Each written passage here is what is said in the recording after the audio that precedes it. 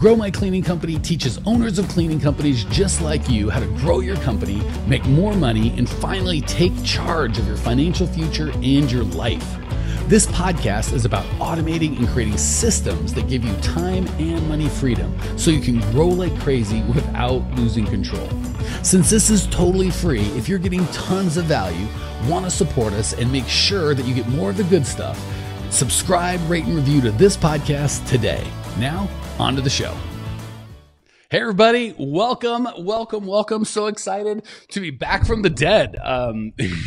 Last time I had apparently pneumonia, which sucks, believe it or not. It's the worst. We're in 2019. I had real live pneumonia, and my bride was kind enough to come on with Crystal Denim and do our thing and make everything work. But I'm back. I'm feeling much better, back from the dead, and so excited to hang out with you today. If you're here today because you want to know why most marketing for your cleaning company hasn't worked, it doesn't work, and what to do about it, you are in the right place. The reality is you can't afford to waste money on, as a small business, which I've been for the last 20 years, you're walking that tightrope, man, because you can't afford to waste money on marketing that doesn't work, but you really can't afford not to be able to get new customers, right? That is just the worst place. Hey, Ricardo, good to have you, man. Reading the book, beautiful. I'll give myself a quick plug. Why not? If you want a downright fun to read book that actually is kick butt on marketing and how to do everything, go to Grow My Cleaning. Well, I don't think you can get it at growmycleaningcompany.com. Go to Amazon and look up I'm a Freaking Genius. Why is this business so hard? It's on Amazon. I don't think we should have it at the website, but we don't. Sorry. I'm a Freaking Genius. Why is this business so hard is the name of that. Jason Johnson in the house. Good to see my friend Marvin coming in from Minnesota. So again, if you are looking for why marketing typically doesn't work, especially in the cleaning universe, and you've kind of come to grips with just there's two. Oh, Ricardo's like, got it on Amazon. Yep. Beautiful. If you would share the link, Ricardo, you'd be my favorite. That way I don't have to keep answering questions in the chat. Let me know how you like it, dude. All right. So again, the big issue that we're still getting over, the aforementioned, pneumonia. So sorry if I cough in your face, guys, gals. We can't afford to waste marketing on money on marketing that doesn't work, especially when we're new, right? Every resource when we're first starting our company is so valuable, time and money. We can't waste a second. We can't waste a buck. So we get really into that mode of we got to make every dollar count, which is great for a small business. That's so important. But then sometimes we go way too far and be like, so I'm just not gonna spend any money on marketing, right? And the problem with that is the only thing that's going to make you go broke faster than wasting a bunch of marketing money on marketing that doesn't work is to not put any money into client attraction and just kind of hope for the best.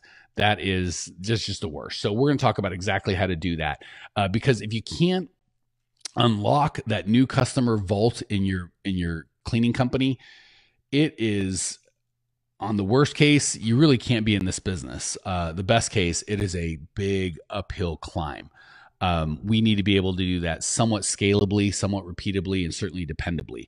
Just getting customers like I'm word of mouth is a great way to go out of business or have a very stressful business, because it can be great when lots of people are referring you and kicking butt, and it can be bad when they're not. Or if you decide, hey, I'd like to grow to $1 million, or I'd like to grow on purpose to this amount, it's really hard to be like, well, I'll just hope that I get enough referrals to get to this random number I picked, right? It just doesn't work that way. So if you can't unlock the new customer vault and really figure that piece out, you can't be in business. The good news is the two big systems that you do need are the client attraction system, the employee attraction system. Certainly we need accounting and some other things, but you can solve 92% of your growth issues in the cleaning business if you are really good at attracting customers and really good at attracting employees. So we're going to talk about what's not worked with typical marketing in the past and how to make sure that you don't have that problem and it does work for you in the future. So let's do it. The biggest issue that doesn't work is I'll just post on Facebook and social media. Like I'll just post twice a day or whatever. The reality is that's what all your broke competition's doing. I'm telling you, I talk to them and it's not scalable, right? Because Facebook doesn't. Ricardo says, I followed your advice, including a message on our invoice about word of mouth. It really helps. I think that's in the book. Thanks, Ricardo. I'll share that for everybody. Just a little quick bonus. When we just say when you're on your invoice, feel free to, and it's not really just on the invoice, so that's a great place. When you are serving your customers at a high level and you want to grow, take every opportunity, every creative opportunity you can to say, hey, if you're getting value, if we're making your life better, and my goodness, if you are not making your customers' lives better, you shouldn't be in business. We'd love to help. We want to take care of, our favorite customers usually know our next favorite customers, and the people that really love us, their friends and family tend to really love us as well. So if you want to spread some joy in the world, hook us up with a referral and let us roll out the red carpet for your for your friends and family. I'll do that right now. Cleaning Nation, for everyone listening, if there are people that are like, holy crap, this guy or gal is working so hard. He's can't get out of cleaning, or he can get out of cleaning, but he's just working 80 hours a week and not making any money, and their cash flow sucks, and he's putting up with customers. Please refer them to our community, growmycleaningcompany.com, this podcast, this Facebook Live, apparently the book that we put in. Thank you for Ricardo and Natalie for putting it in the chat. If you're getting value out of this community, absolutely let your friends and family know. If our elite members have been freaking amazing, our graduates on referring new graduates for us. So that's how that would look, right? Hopefully none of you guys felt like I was begging or asking you to do something weird. Just like, hey, if you're getting joy and value of this community, share that, right? Okay, so where we were was, I'll just post on Facebook and social media. Again, that's what your broke competition's doing. I know, because I talked to them, and it's not scalable, right? And it's not, we're still depending on Facebook and social media to post your stuff. And that's what everybody's doing. And it's not really a strategy. It's just a thing that you do that may or may not give you business, but we are looking for scalable, repeatable, dependable. Or the flip side of that. So we could kind of go two ways, right? I don't want to spend any money or take any risk or learn anything about marketing or my customer or their needs. I'll just put on Facebook like 5 tips to clean this thing, or whatever weird thing that we've got, or just post, feeling of the day, or whatever all these, social media people are doing. A, that's what everybody's doing, and I promise you, I'll get rich that way. And B, we're not really bringing value. And C, it's not scalable. We kind of depend on those things. So that's one side of, we're just going to kind of, I don't want to say half-ass it, but sorry, didn't mean to curse out there, Facebook universe. We don't want to just halfway to the opposite, which is, I'll just pay a fancy marketing company. They'll make me rich. I'll just give them $1,000 a month and they'll bury me in leads. I'm making up these numbers. Whatever. It doesn't matter what you pay. The reality is, A, they don't know who your customers are. B, they certainly know what their pain is or what they're looking for, how to communicate with them specifically. And C, if they were really good at getting the right customers, that's where you can get stuck. Is, a lot of them like, we guarantee, yeah, they'll get you customers, but some guy in India that, clicks on your website is not a customer, right? Or even a prospect. Oh, Michelle's like, I just purchased the audiobook. You guys are the best. Let me know how you like it, Michelle. I actually did that freaking audiobook. The book is so ridiculous and so in my voice, and we have so much fun. I didn't want to hire some like, hello, if you'd like to grow your clean, so I'm like, screw it. I'm reading it myself. So if you like my voice, you'll like the audiobook. If you get enough of me on the lives, you might not like the audiobook. It's just more me. All right. So the reality is, if they really could get good leads, and again, yes, we can get warm bodies to click a button or raise their hand, or, one lead that they sell to 47 different people, not mentioning any names out there, but you know who you are. Either one, they're in the lead business, in which case they churn and churn and churn. They don't care about the quality. If they do have good leads, they'll typically sell them to 4 or 5 different people because those leads were expensive. Or they're not really that good at getting leads, right? Like, oh, I couldn't get, and so the ones that are really good at getting leads are either going to sell them and resell them and resell them to the point where they're not a lot of value, unless you've got a really good marketing funnel to make sure that you kick the crap out of all other people they're giving leads to. In that case, if you know how to make a good marketing funnel, you'll be able to get the leads, right? But the reality is, if they're really that good at it, they would be in the cleaning business, right? So they're like, we don't know how to get specific leads. We only know how to get general leads. Or they'd be in the business of selling leads, which is a great business, right? You can make money doing that. But typically, if they sell the leads, there's not enough meat on the bone for you to get rich. There's just no universe where you can find a company be like, I will give you X amount of money and you'll just be buried in leads, right? Like, that's what we all want. Like, just like this magic fairy that I'll give you money, and then the lead fairy will just drop off, people the right people that have money and want our services. It just never, ever, ever, ever works. And I'm telling you that to save you the time and money of going through that. And it's not that they're all bad. It's just they either in the lead marketing business, which is not what you really want to buy from, because they're good at getting leads, but then they're also good at selling leads to other people, or they don't know how to get leads, in which case they're just selling you a bunch of garbage. or they do know how to get leads and they're your competition, then you're really in trouble if you don't know how to market. Joanna says, listening from London. Thanks for the great ideas. Love our overseas folks. TJ says the audiobook is awesome. Thanks, buddy. TJ is so good. Got to talk to him on the alumni call yesterday. Appreciate him and his family. And I think he actually shot me an email. I'm gonna get back with you today, buddy. All right. The next thing is, I've got a bunch of really good reviews, so I'm good. First of all, good reviews are amazing. Like right here, this is perfect. We've been on for 9 minutes. I've had 3 or 4 really kind people. Thank you. Go, Mike's the best. The book, buy that. Those are great. I love all that. That's fantastic. But I promise you, the people whose lives that we change typically don't come just from that, or if they do, that's a great thing. So we love reviews, and those are positive, and we certainly want to leverage them. And thank you all you guys that are so amazing. But that's a piece of a marketing puzzle, right? So a lot of marketing doesn't work because we get confused as to what we have. Like, if I just get enough leads, I'll be rich. Then you go buy leads. But the problem is we don't have we don't have a good qualification to be like, what's a good lead versus just some human being that called. We don't have a marketing funnel to turn the lead into a customer. And we don't have all the other assets that we need. So a lot of the things that we're talking about are pieces of the puzzle, and they're all fine. So posting on Facebook and social media, that's fine. That's a good way to create buzz, but it's not going to make you rich. By the way, my wife is moderating for those of you who see the thing. And so when you see the Grow My Cleaning Company, that would be my bride, Natalie. And she said, you're okay, I guess. So that's her referral for me. If you'd like to be my wife, I get a strong, you're okay, I guess, referral. So I maybe stick with the audiobook. Plus that spot's taken. She's amazing. Or I guess she's average. Gotta fight back. So that I've got to get so let's just go through each of those pieces that we've gone over and see how they're a fine piece, but they're really not a marketing system or a client attraction system, which is what we need. So I'll post on Facebook and manage in social media. Great. That's fine. And that can get you some leads, but it's not scalable. And that's not getting you customers and get you leads. I'll hire a fancy marketing company to bury me in leads. Well, that's probably going to get you the wrong leads. They're certainly not scalable. And if they are scalable, they're typically super expensive, and they resell their stuff. Ricardo says, happy wife, happy life. There's the best coaching I give you all day. We're just talking about this garbage, how to grow your cleaning company. It's fine. Happy wife, happy life. That's the best advice I'm going to give you this whole thing. I'll hire a fancy marketing company to bury me in leads. Again, are they the right leads? How many are they going to do? What am I going to do with them when I get it? And then you're like, well, maybe I could pay the marketing company to do the whole thing. They'll go from lead to what? Yeah, they're going to charge so much. They're going to take all the profit out of it. They have those, right? Those franchises are like, hey, we'll do everything on the client attraction. We'll sign them up. We'll do everything. We just charge it like 26%. Well, the problem is there's 20% profit in most jobs. So they want all the profit, and you do all the work.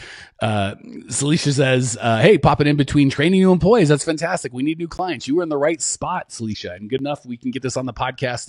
If you're here live and you want to hear it again, just check out the podcast, growmycleaningcompany.com/iTunes, I think. Okay. So all of these pieces are good. The reviews are good, but they're not a marketing client attraction system, right? So part of the answer to the question why marketing doesn't work is because we're just doing a piece of it and expecting it to do the whole thing. We're just buying an engine, and we're frustrated it doesn't get us down the road. We need the whole car. Another thing that's going to absolutely kill you is if I just get my name out there, I'll be good, right? I just want to get my name out there. Your name out there doesn't mean a blessed thing. You really have to make sure that the right people know who you are and what you do, and most importantly, how you can make their life better. A lot of you guys know me, which is great. Makes me feel good. I like you. But if I want to make money, I can't do that until you understand how I can help you and make your life better. So we've got getting your name out there to zero good.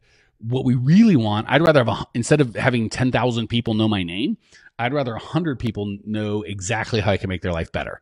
Or more importantly, instead of having 10,000 random strangers know my name, I'd rather know 10 people that needed my service know not only my name, but how I can make their life better. So you see the difference? It's not just who knows your name, but they understand how you can help them, right? That's a huge thing. So just I'll get my name out there is not good. Leave that to your competition. Let them fool themselves trying to chase the, if I just get my name out there, dragon, because that's what that looks like. Really, the overriding theme is it doesn't matter what I say, as long as I find, not the overriding theme I'm trying to give you, but the overriding theme I get is it doesn't matter what I say. If I just find the fancy new, we talked about a marketing company. Fine, I won't get a marketing company. I'll do Facebook ads. They'll make me rich. Well, again, that's what your Facebook ad salesperson wants you to believe. But the reality is you can't break the rules of marketing, right? if it, you hear that if it's too good to be true, it probably is. So when people want to skip the reason marketing doesn't work is people don't want to do the work. So the rules are, you've got to have the right people, right? No matter how good my ad is, I can put something on the Super Bowl. It would do me no good, right? Does that mean it's valueless? No, people pay millions of dollars for Super Bowl time. It'd be valueless to me because I'd have 12 and a half people. Well, all right, fine. 400 people, less than the number of the people who are going to watch this or hear this broadcast. So say I get a couple thousand people on this broadcast. That's fine. With the podcast and the YouTube video and all that stuff. Of those, say 1,000 people only, which would be a bad video for us. Say 800 of them own cleaning companies. I might have a Super Bowl ad. I'll bet you less than 800 people watching that particular 30-second slot that cost me $5 million would own a cleaning company, right? So it's really important that you get the right people. You can't just get a spectacular message to the wrong people. It's not going to help. So we need the right people with the right message. And that message, again, talks about how I can make their life better. So even if I did have every single owner of a cleaning company in the universe, I had their attention for 30 seconds and I just put up, Mike Campion's the best, grow my cleaning company, Mike Campion. So what? They don't care. I have to give some sort of message where they go, oh my gosh, this guy can help me and bring value to my life, right? So the marketing that we want to give is the right people, the right message. The message I have for today is if you don't like coughing, I would skip the pneumonia when that opportunity comes around. Don't raise your hand like I did. That was a chump bet. I shouldn't have taken it. So once we get the right people and the right message, then it's easy to find the right place, right? So you've got to get all three of those. And a lot of times we're like, well, we'll just go to Facebook. Well, Facebook can absolutely be the right place. There's so many people on it. Your people are probably there. But if you don't have the right message, it's not going to help. And if you don't target right, it's not going to help. So no matter what whiz bang thing that you try, whether it's good reviews or social media, or I'll just get my name out there, you can never violate. I've got to get the right message to the right people, and I got to do it in the right place, in the right format, the right media, right? If I'm selling to a deaf community, the television or loudspeaker may not be the best thing, right? If I'm selling to people that predominantly don't have computers, well, then maybe Facebook is not the trick there, right? So we've got to really know who our customer is, get the right message over the right media to the right people. All right, the last one I want to blow up and then we'll move on is when I need customers, I'll just turn on my marketing. Right now, marketing brings low price people, okay? Right now, marketing brings low price people. Typically when they're shopping right now, they're just like, oh, I've got this itch. I need it scratched. I just want whoever's cheap. Good marketing builds over time relationships with people that actually understand the value that you can bring. I haven't done a survey, but I promise there are 99% of the folks out there that help grow businesses or say they help grow businesses are cheaper than me. And you can Google them and they'll probably come up and whatever. Just like they're probably, hopefully, if you're doing your job well, 99, well, not 99, but hopefully well over half your competitors are cheaper than you. And you're okay with that, right? Because what you want to do is build a community of people that understand who you are and what value you can bring to their life. And when they need help with that, when they're really serious about solving that problem, they come to you. So when I'm not serious about solving a problem, I'll go the cheap route, right? When it's really, really important, I go the expensive route. Like I typically, I'll joke, like if you're going to negotiate with someone, we don't want to negotiate with your lawyers or your doctors, right? If the doctor says it's $412,000 for a brain surgery, well, then that's what I pay if I can access $412,000. I'm not going to negotiate that dude. Whatever his rate is, I don't want him cutting my brain open going, this is the guy that negotiated me. I could be playing golf and the other guy, blah, blah. I don't want any of that crap. I want the best.